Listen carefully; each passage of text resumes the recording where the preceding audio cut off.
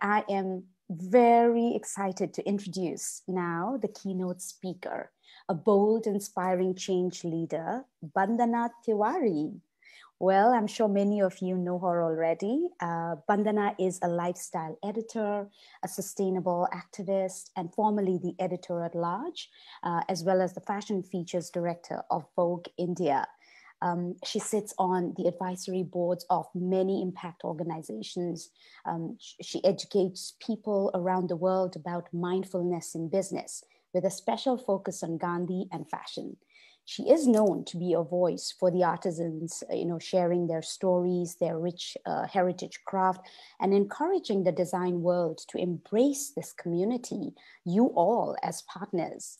So despite, she's a very, very busy person. So despite a very busy work life, she gave us, her time to this cause, to being a judge for the accessory category. And we are so grateful for all her feedback, ideas, wisdom to scale this impact.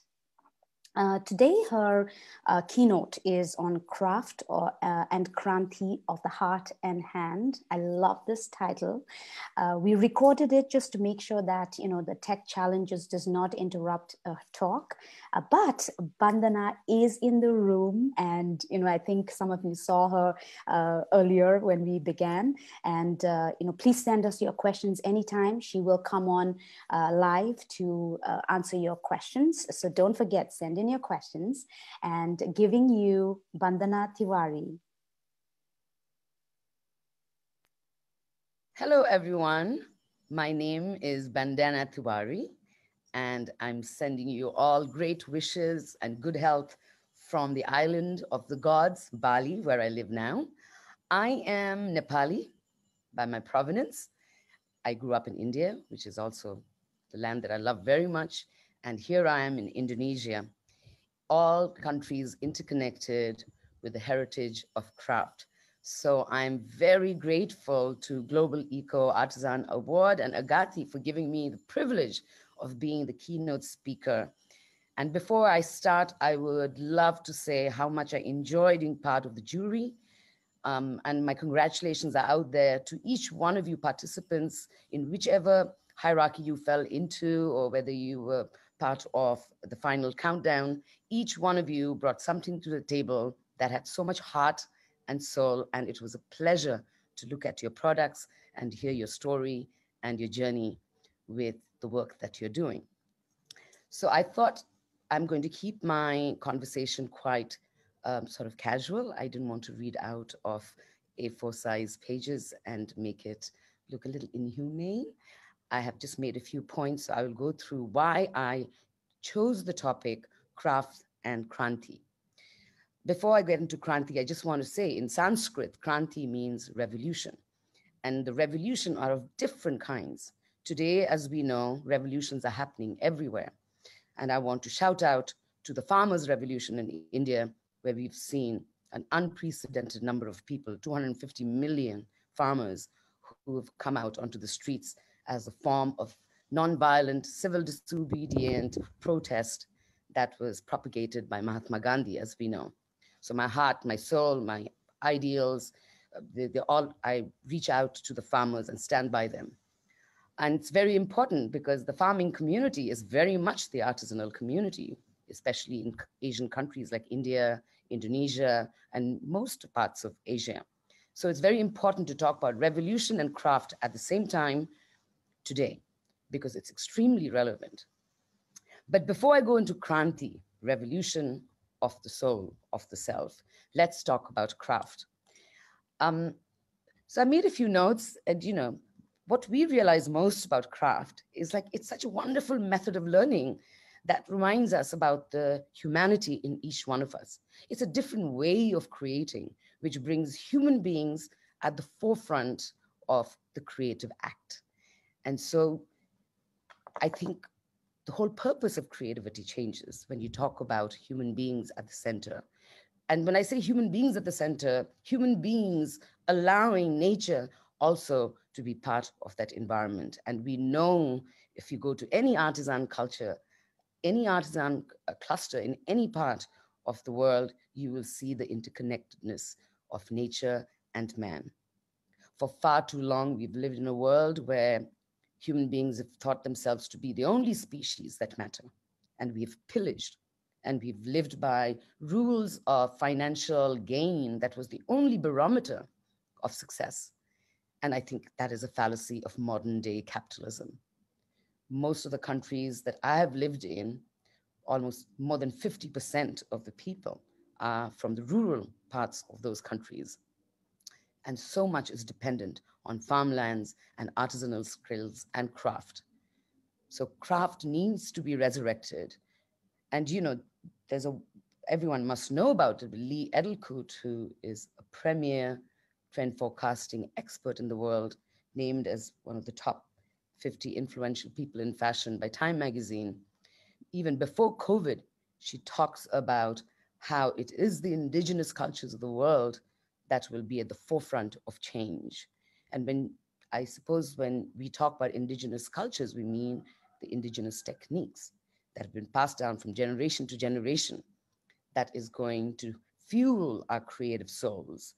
And can we look at fashion and products in a different light? Can we give humanity to our creativity?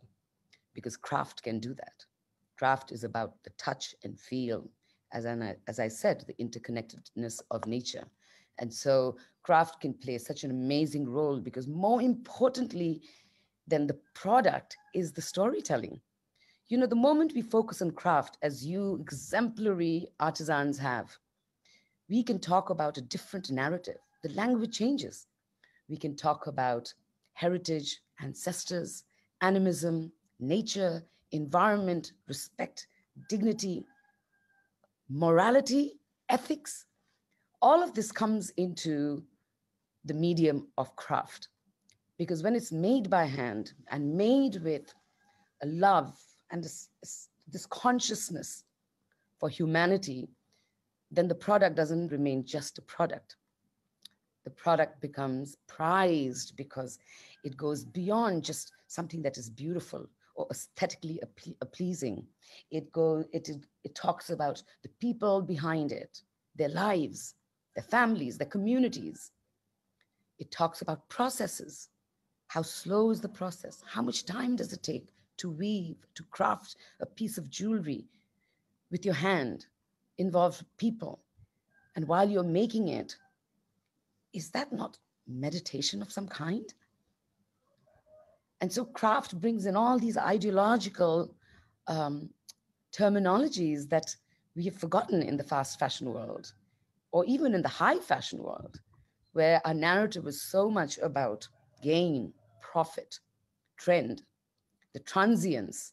The heroine of our times is, the trends that have to change every season and make us buy more and more for less and less, with giving no respect to the people who make them, the invisible hands that touch them, the invisible faces that go into making a single garment or a piece of jewelry.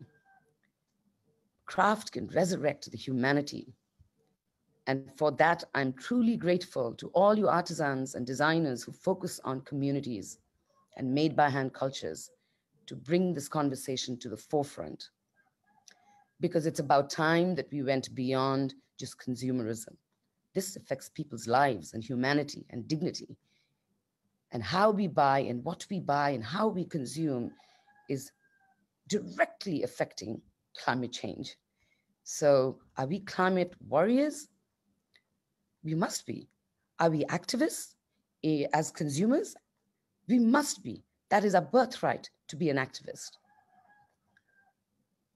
And when we come to craft cultures of the world, the one thing I would love to reiterate, and I say this in perhaps almost every talk, is that when you are working with craft, and let this be something that each one of us can propagate to the others, is that with craft, there must be a fundamental understanding of how we are going to engage with the craft traditions of the world.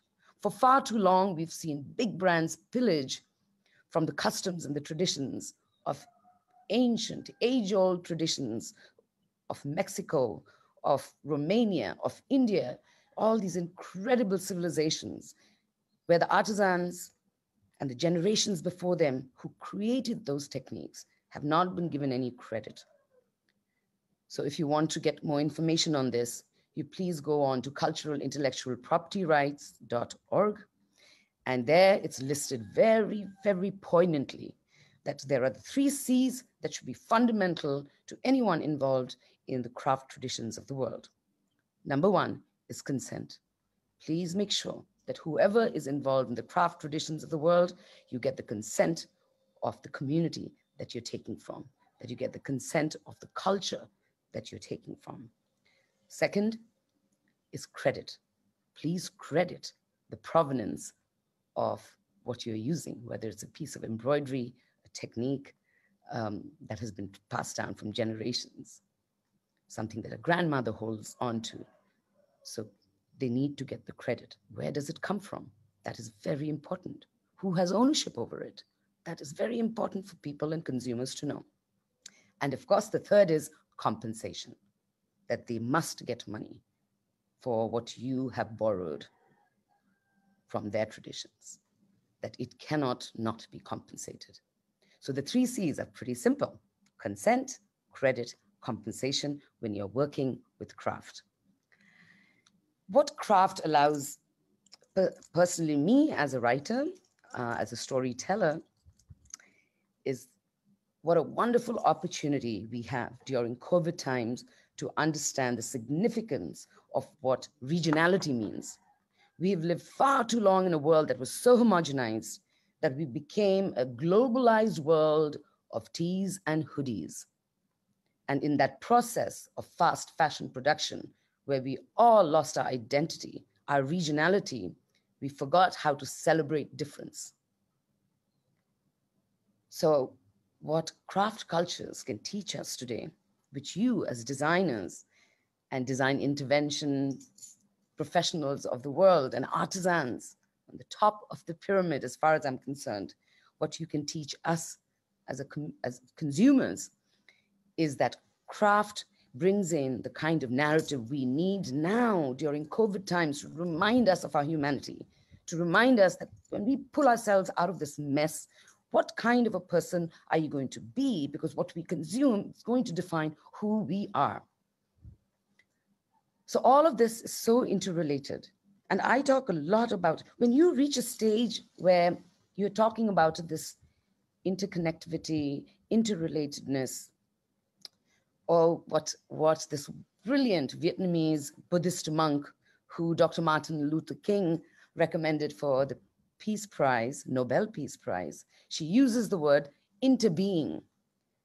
So if we elevate ourselves into being these interbeings that so fundamentally and intrinsically understand how we are connected to nature, our environment, then how is craft not a spiritual act? How is sustainability not a spiritual act? So, well, that is where craft is concerned. And now let me move on to Kranti. Kranti is, I'm going to actually get a tattoo, and that's going to say Kranti in Sanskrit, which means revolution from inside. And there's a wonderful quote by Gandhi when he says, "When the enemy is within, why fight an external war?" So this revolution of the self is about changing our own personal habits, consuming habits, to affect change in the wider world. For far too long, we've looked at sustainability as something that is so vague, and we always expect policy change and government intervention, NGOs to come to the forefront, which is all wonderful. We do need that. But very seldom do we realize what is our personal hand in this dialogue, and what am I as a human being doing or not doing to uphold the ideals of being a sustainable human being. So Kranti, revolution of the self, is about taking personal ownership. And I derive all this inspiration, obviously, from Mahatma Gandhi, who, when he said, "Be the change you want to see in the world," comes very much from acknowledging that it's your inner self, your inner enemy, that we have to fight first before we go and affect change in the world. And I'm a true believer in this.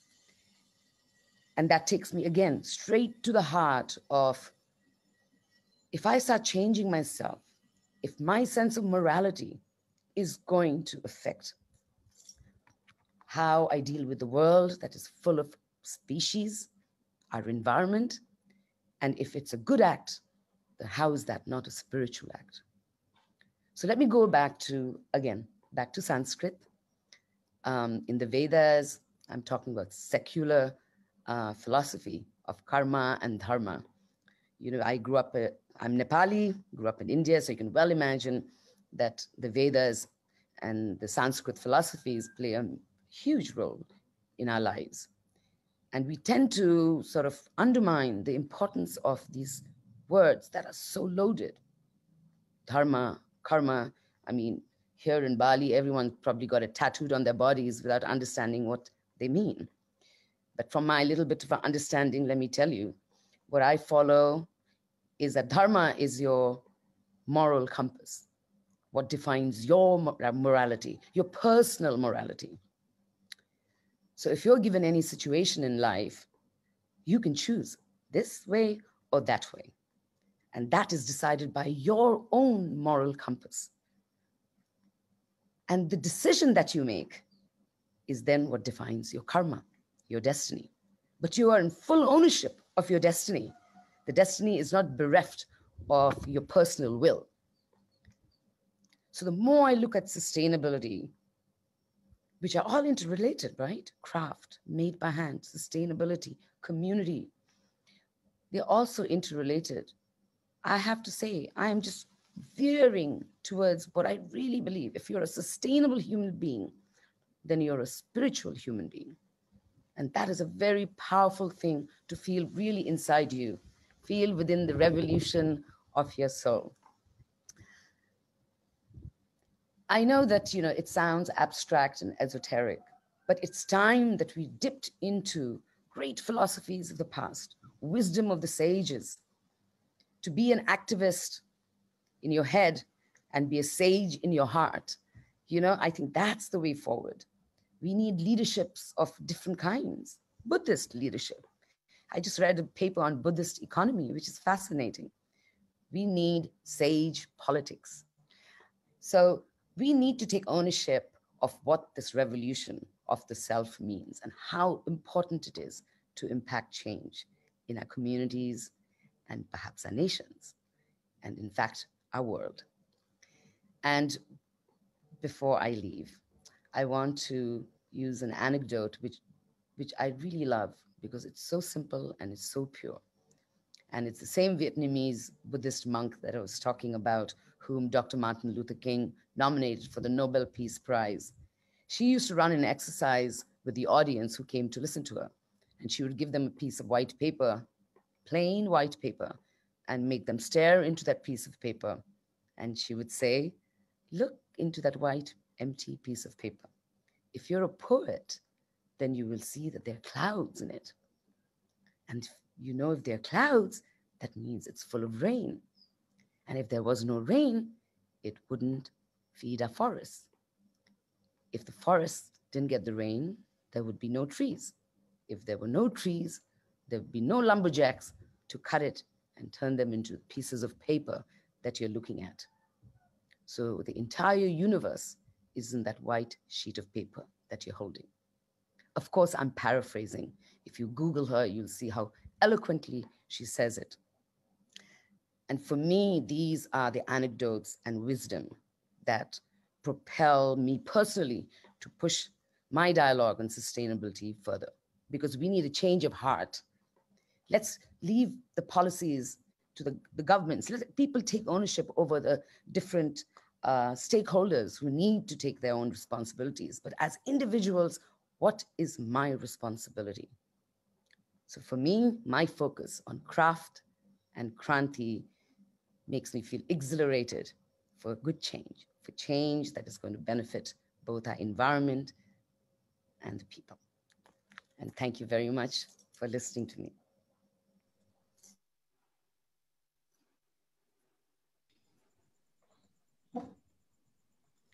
Well, that was amazing. And there she is. That was a great transition from day to evening. And hello, Bandana. Hi, I'm sorry. I look so orange. It reminds me of Trump and it's making me feel a little miserable. But it's late here and I just have one lamp in my house. So this is all you're going to get. No, you look beautiful, and that stirred so much emotions in me. Everything you shared, I hope it did to the attendees as well. And I know it's late out there. Thank you so much for being here. Probably it's past your dinner time, so we won't take much of your time. Yes, Not but at all. I'm so happy and grateful to be here. So don't worry about me. It's not that late and I'm fine. I'm just okay. worried about how orange I look. Well, everyone's excited to see you here. And just to move on to the first question, as artisanal brands, what can we do to influence and impact consumer lifestyle to make them care? Well, I'm a writer. Thank you for your question. It's a beautiful question. I'm a storyteller. And the only way I can make consumers resonate with the story of the artisan or the products that they're making is when your story is deep, when you haven't left behind pieces of the storytelling and found a shortcut to talking about this journey of creativity that involves a lot of people, communities, as we all know, with the artisanal world. So the more deep you go into your story, the more sort of, data you give me to work with as a writer to allow the storytelling to resonate and have depth. So don't undermine how far you can go with your story, because where you're making your products, who you're engaging, what community is involved in, which families you're helping. This is extraordinary stories that we should be celebrating. So the deeper you go into your own story and give us this feedback, then we as writers will have something valuable to talk about. And don't underestimate the editorial content that you bring to the table. Okay, that is wonderful. And then we have another question. Although it kind of, it is by Tejasta, it is focusing on, India. What are the challenges faced by India in the, post-COVID world? But I think it would be great if you could also throw us your insight globally as well. How do you see this impacting? Yeah, I think it's all over the world. I don't think it's just India. The common ground is the artisanal world have similar problems everywhere, right?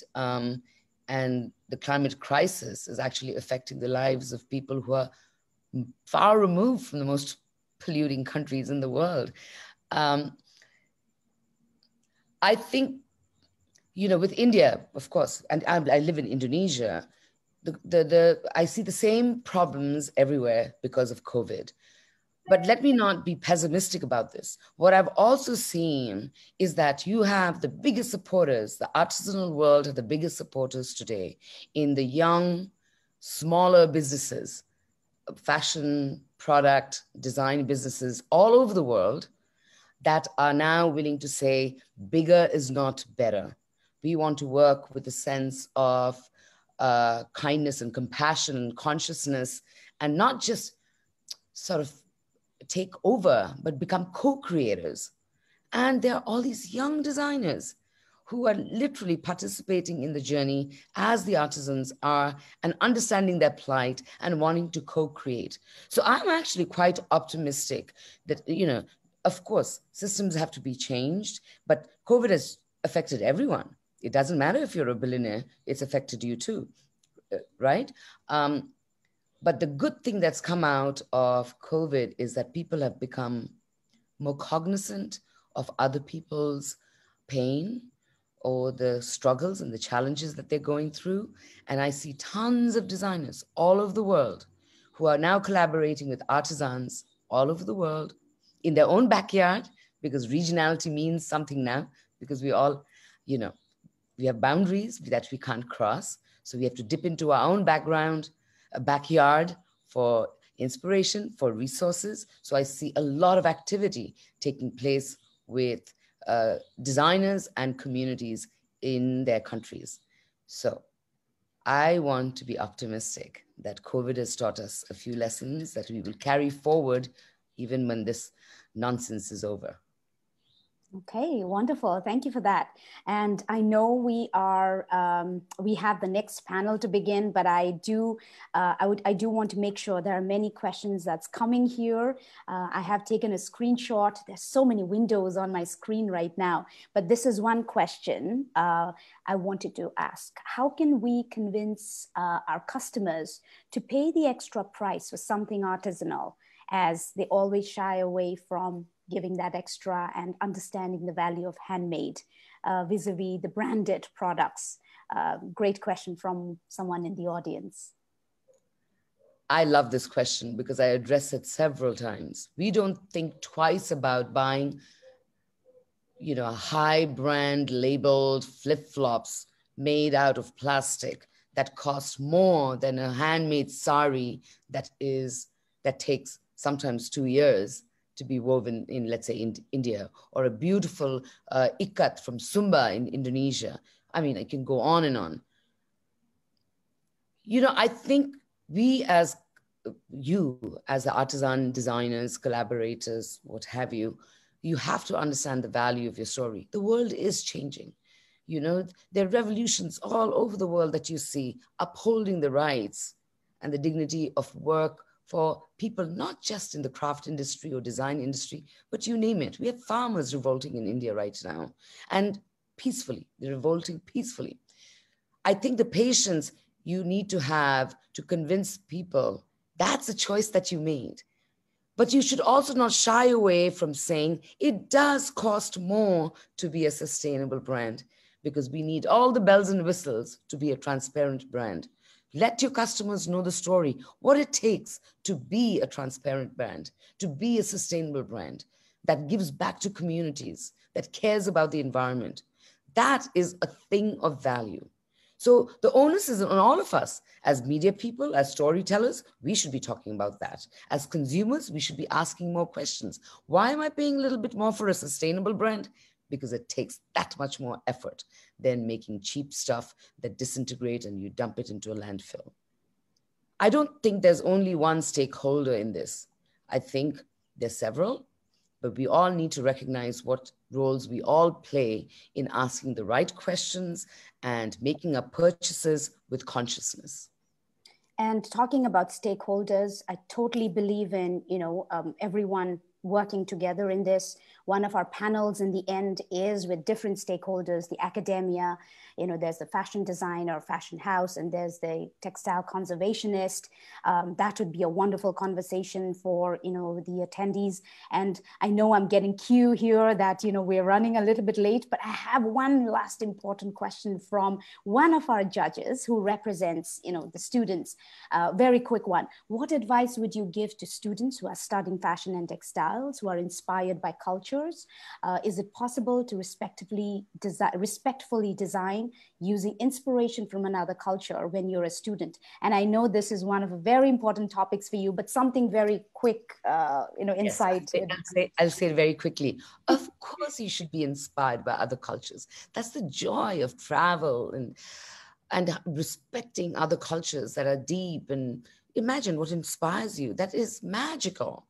But you can't be inspired without having a full idea of the context of your inspiration. You can't just dip in and put your beak in, as a lot of the big fashion design houses have been doing, where, it's tokenism. You just take what looks lovely, and then you show it with flourish in Paris Fashion Week or whatever it is, and nothing goes back into the community. As I said in my talk, if you just keep the 3 C's in mind, consent, credit, compensation. Every time you dip into another culture with joy and with delight, you put those 3 C's as part of your dialogue, your fundamental truth about your creativity and your co-creation with different cultures, then you're fine. It's wonderful to celebrate other people's, other lands and other cultures. This is why we are curious, creative human beings. but we need to do that with respect and having a very clear understanding of the context, which is political, that can be social, personal. So you need to deep dive. There are no shortcuts to understanding of culture. I wouldn't expect anyone to understand my culture in 1 minute, and neither should you. Well, thank you so much, Bandana. Well, we are, having the judges, whoever can make it, join us in the end when we announce the winners. So I know it's going to be very late, but just in case you're awake. I'll be around. I'll be around. Wonderful. Well, great. And I am now going to introduce, oh, sorry, before before you head off, I want to tell the attendees, please do read some of the amazing articles written by Bandana. One of my favorite is Following the Threads of India's Artisans. Okay, so go about, read. I know there were many questions there. We'll try to get back to you another time. You can email them to me. Yes, I'll have to sure. respond. All right, we'll do so.